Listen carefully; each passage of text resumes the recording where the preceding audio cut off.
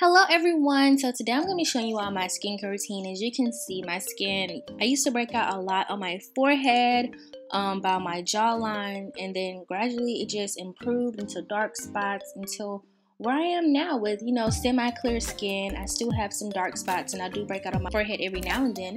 So without any further ado, I'm going to show you how I get from point A to point B. So first you see I'm here with my makeup on, but first and foremost, your girl has to take this wig off. I don't really gel it down, but I do gel down my baby hairs, and if you know got to be glued, you know it's gonna be stuck. That feeling of taking your wig off is something else. Anyway, first I'm going to take this micellar water and I'm going to take my eyeshadow and eyeliner off. The eyeshadow just melts off, but this particular liner, I have to do a little bit of work for it because it wants to play games. But again, it only took me like less than 30 seconds to get that makeup off my eye, and if I didn't have eyeliner on, it would have took me like 1 second.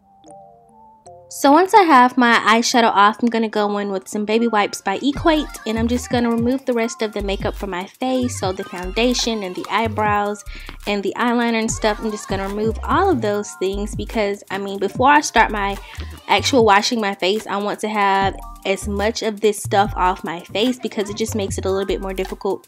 So now I'm using black soap here with my Soniclear Elite. So the first thing I do before I start is wash my actual hands with some hand soap, and then I go ahead and I apply water to my face. Not like the Neutrogena commercial, you see I'm getting water everywhere. So now I apply the black soap, and this isn't your black soap. This is like from Africa black soap. I don't know, I just don't like those actual literally black soaps. I like the kind that's brown and just pliable, like when you touch it, it's squishy and all that kind of stuff. I love that kind of soap. But yeah, I just go and I take a little bit in my hand and rub them together. You can see it makes a really nice lather, and I go in and I just start applying this to my face, and just using my fingers in circular motions to get into the crevices and remove that dirt that is still on my face and the makeup that I did not get.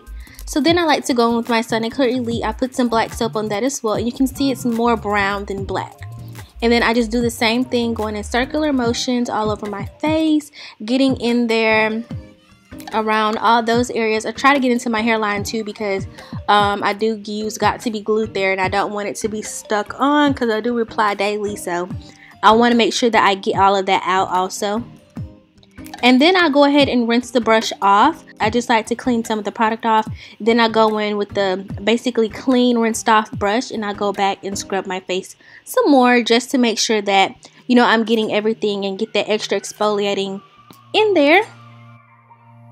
Finally, here's me rinsing off the brush again, but I'm going in with some Dow antibacterial soap. I like to clean the brush with this just because it is antibacterial and I want to keep the bristles nice and clean, so I'll go ahead and clean the brush head.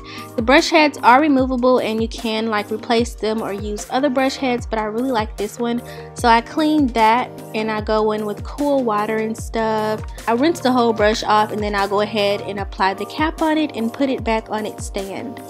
Now back to my face, I'm going to go in with warm water. I never use hot or too warm water on my face. It's always just warm, not super hot. And I'll go ahead and rinse off all this soap.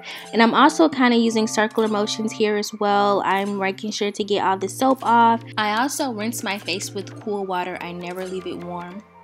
And then after I do that, I go in with a nice clean paper towel and I dry my face with that. I no longer use towels on my face. It's just you have to keep getting new ones, or you don't want to use the same one over and over and over again. Paper towels are clean every single time and you just throw it in the trash can.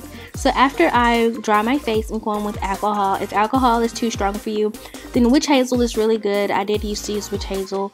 After the scrubbing and spelling your face, this may burn, which I don't really mind too much, but yeah, it was burning me today depending on how long I do scrub my face for, and it just gets off any extra little dirt or whatever. I also go ahead and make sure that I carry anything that I do to my face onto my neck, and then I go ahead and moisturize my face with my Clean and Clear moisturizer. First I kind of pat it in, and then I do the little circular motions just to be sure that it's all worked in there. And that's pretty much what I do for my skin.